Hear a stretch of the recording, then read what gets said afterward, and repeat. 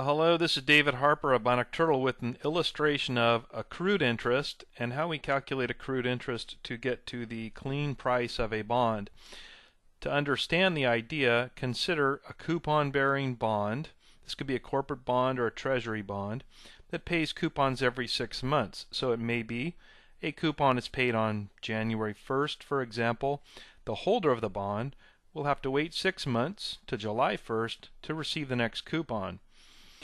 Now, buyer and seller may come together in the meantime to transact the bond, and typically they'll do that in some period in between the coupon payments.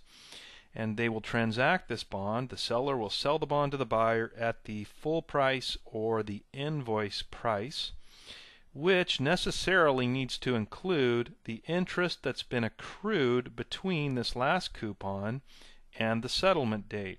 So if we think about the time between the coupons, the seller of the bond's been holding the bond in this period here, and that interest accrues to the seller.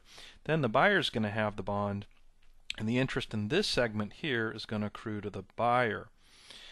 The calculation of accrued interest is somewhat intuitive.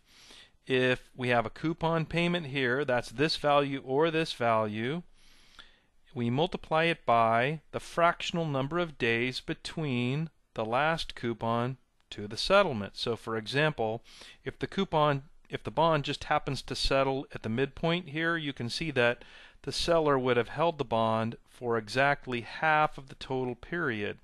So we would have this fraction would be 0.5.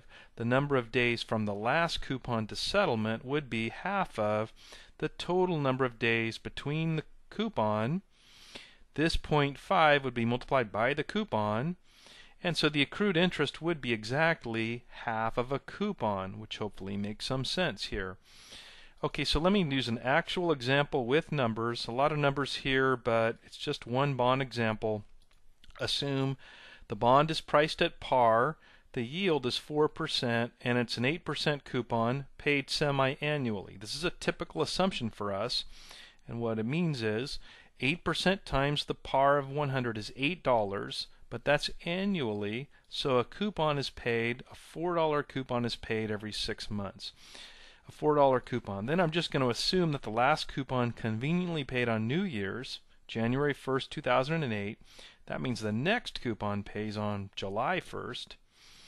And let's assume that the bond settles. Maybe I sell the bond to you today, which happens to be May 16th. So the settlement is obviously in between coupons. Now, if we were to do sort of a plain vanilla bond pricing problem like for a standardized financial exam, oftentimes we're really pricing the bond as if we're happen to be luckily right on a coupon date. So we might plug in something, assume something like 2 years to maturity, and I forgot to say, let's assume this bond matures in January 1st, 2010. So if we assume 2 years to maturity, we're really pricing the bond as if the settlement date were January 1st, 2 years from January 1st, 2008 to until January 1st, 2010.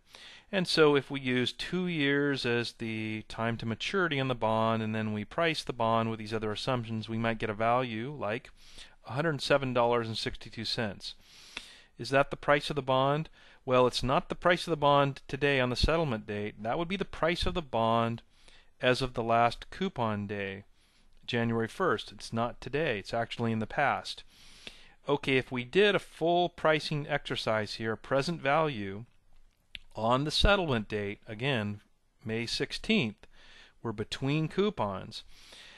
We can absolutely do that because the full price or the invoice price paid by the buyer to the seller, after all, does need to reflect the net present value of the cash flows.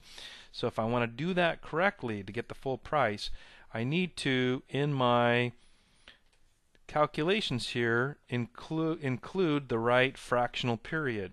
So I won't do that detail here except to say that this calculation here reflects the fact that I have a fractional period or less than 6 month interval from my settlement to the next coupon. So if I do that correctly, I get a full or invoice price of $111.06. Now, that is going to include the accrued interest because as the buyer, I'm going to pay this amount. That amount is necessarily going to include the accrued interest that I owe to the seller. Again, that accrued interest being a function of the distance from the last coupon. So how would I get the accrued interest? Well, W here denotes the days to the next coupon. If my settlement is May 16th and the next coupon is July 1st, it happens to be 45 days. How many days are in the total coupon period or 6-month period?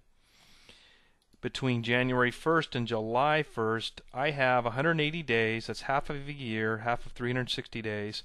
This does depend on the day count convention.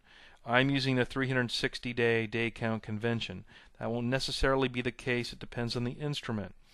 But I'm just keeping this convenient here.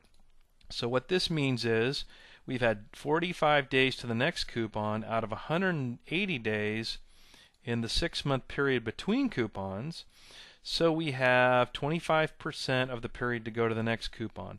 That means we have 75% of the period has already passed, and that is accrued interest to the seller. And so here the formula is pretty straightforward. It's the coupon, in this case $4, multiplied by 1 minus W. In this case, that's 1 minus 0.25, or 75%, which gets me $3. Hopefully this makes sense. If $4 is the coupon, and we only have 45 days to go in the period, that means 75% of the period has already elapsed. That means 75% of the $4 coupon has already been earned by the seller. It's accrued interest. It's $3. So finally, we can summarize the relationship here. Here's the full price, the invoice price, sometimes called the dirty price. It's what I, the buyer, pay to the seller. It's this $111.06. It includes $3 of accrued interest. I subtract the accrued interest from the full price to get what's called the clean price of the bond.